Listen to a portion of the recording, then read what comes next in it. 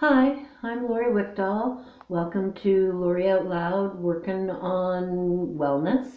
My laundry's wishing away, and so I have, talk about balance. And we were talking earlier when we were out having a blast in the rain about dealing with pain and things. And like one of the other symptoms that I suffer from insomnia, and sometimes it's pain related and sometimes it's not. I just can't shut my brain down. And it's one of those things where, like, man, like Friends and PBS can save your life. I watched a show on PBS, Living Edens, and it had to do with Buddhism and different kinds of things. And my girlfriend had given me a book, and it led me to, well, and hey, I guess when you're looking at nurturing, like mind, body, spirit and stuff, and just, keeping your sanity and exploring aspects of yourself and stuff. And it led me to an aspect of creativity. See, one of the things I can, thank MS for in a way, is that I discovered a love of art, and so that's one of the things that I'm going to be working on today. I am working on wellness. I'm going to be, working on the creative side, nurturing my soul, nurturing,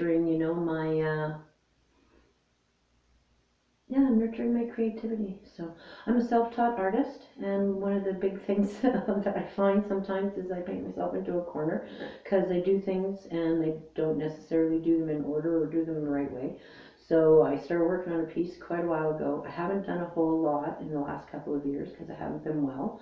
So there again, it's another thing. Working on wellness is getting back to one of the things that I also, it's passion. And Picasso said, paradise is having a passion for many things, and you want to make paradise wherever you can. So this is part of my quest for paradise, because otherwise I'd be experiencing Milton. I sure shit would want to do that, right? So I mean, hey, there again, right? It's all how you look at it. So I have a Bateman over here who was my inspiration for the piece, and so I did my sketch.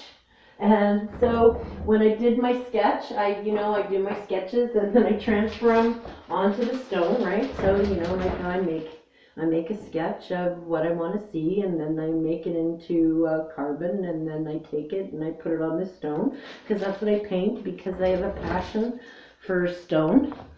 So, and then I get it on there, right? But once I get it on there, then I'm kind of, I'm I'm on my own. So I made, well, not a mistake, because it's all how you look at it. According to Bob Ross, there are no mistakes. There are just happy accidents.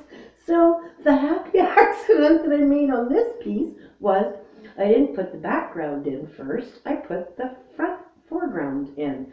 And so I couldn't figure out how to get the forest in because that's where the bird is. I see. I'm doing an owl, right? Here's my owl.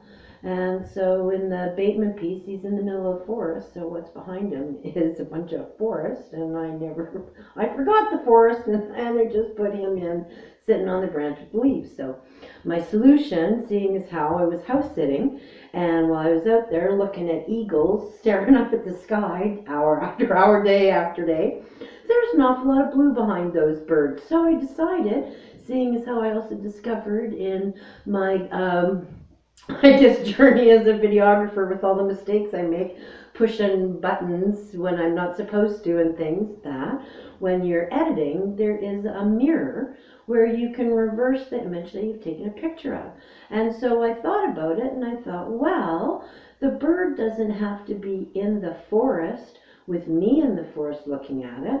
So I decided that I would put myself in the forest, and I'm looking at the bird who's at the edge of the forest. So I put a blue wash over top of everything, and now I'm going to try and layer my foreground back in over top, and when I'm finished, I'm hoping that it looks like it's just a milky sky behind my owl guy. So that's what I'm gonna focus on today while my laundry's washing and drying and my shoes are drying out and my jacket's drying off. So it's another happy spot in my day. So my name's Lori Wickdahl. I know a lot of stuff and I like to talk to people. So I hope you'll come by and find out more about what I know and listen to more about what I have to say. Have a great day. Bye.